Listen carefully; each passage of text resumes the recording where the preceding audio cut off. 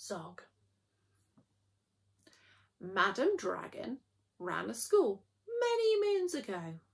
She taught young dragons all the things that dragons need to know.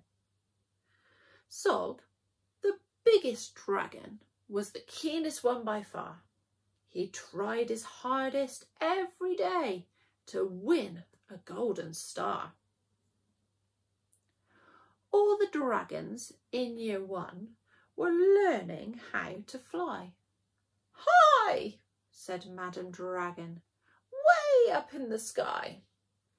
Now that you've been shown, you can practice on your own, and you'll all be expert flyers by the time you're fully grown." Zog went off to practice. Flying fast and free, he soared and swooped and looped the loop, then crashed into a tree. Just then a little girl came by. "Oh, please don't cry," she said. "Perhaps you'd like a nice sticky plaster for your head?" "What a good idea," said Zog. Then up and off he flew, his plaster gleaming pinkly as he zigzagged through the blue. A year went by, and in year 2 the dragons learned to roar. "More," said Madam Dragon. "Louder, I implore. Now that you've been shown, you can practice on your own, and you'll all be champion roarers by the time you're fully grown." Zog went off to practice. He roared with fearsome force. He kept it up for hours on end, but then his throat grew hoarse. Just then the girl came by again. She said, "What rotten luck. Perhaps you'd like a nice soothing peppermint to suck?"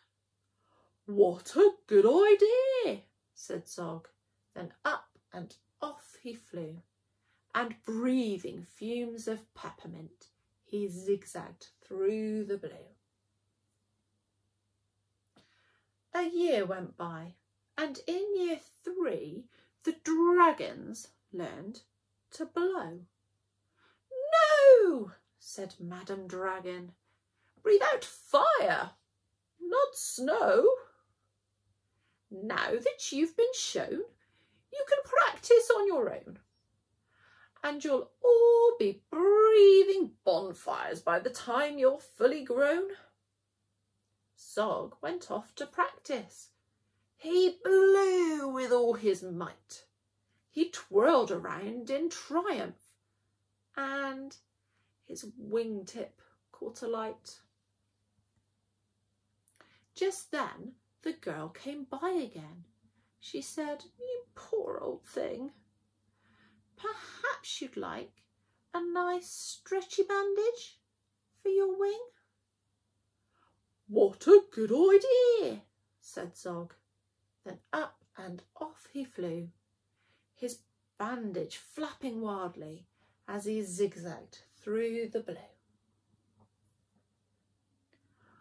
All the year 4 dragons were learning.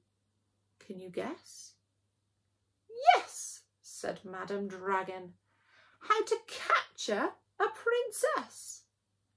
Now that you've been shown, you can practice on your own. You'll need to capture hundreds by the time you're fully grown." Zog went off to practice. He tried and tried and tried, but he simply couldn't manage. "I'm no good at this," he cried. "I'll never win a golden star." Just then he saw the girl. "Perhaps," she said, "you'd like to capture me.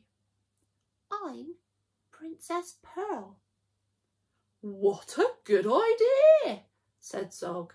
Then up and off they flew, the princess gripping tightly as they zigzagged through the blue.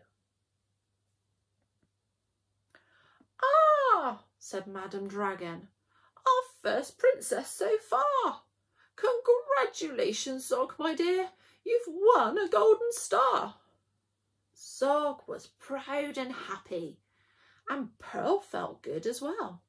She took the dragon's temperatures and nursed them when they fell.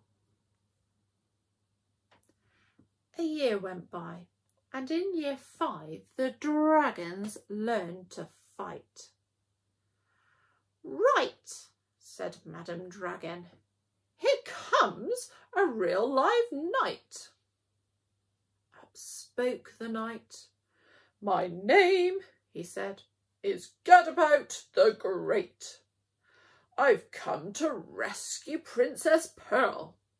I hope I'm not too late." Zog breathed fire and beat his wings. "You can't! She's mine!" he roared. "Oh no, she's not," yelled Gadabout, and waved his trusty sword.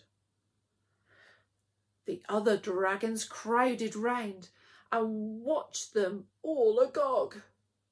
Who was going to win the fight? Sir Gadabout or Zog? Then Princess Pearl stepped forward, crying, "Stop, you silly chumps!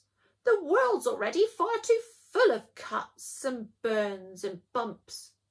Don't rescue me.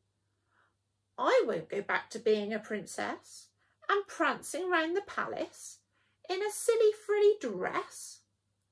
I want to be a doctor and travel here and there, listening to people's chests and giving them my care." "Me too," exclaimed the knight. He took his helmet off his head. "I'd rather wear a nice twisty stethoscope," he said. "Perhaps, Princess, you'll train me up." And Pearl replied, "Of course, but I don't see how the two of us could fit upon your horse."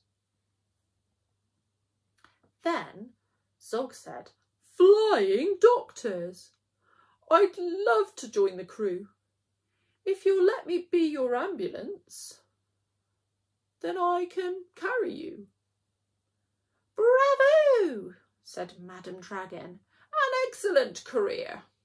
And all the year 5 dragons gave a loud, resounding cheer. Then Madame Dragon told the horse, "I really hope you'll stay. I'll let you be my pupil's pet and feed you lots of hay." "What a good idea," said Zog. Then up and off he flew, the flying doctors waving as they zigzagged through the blue.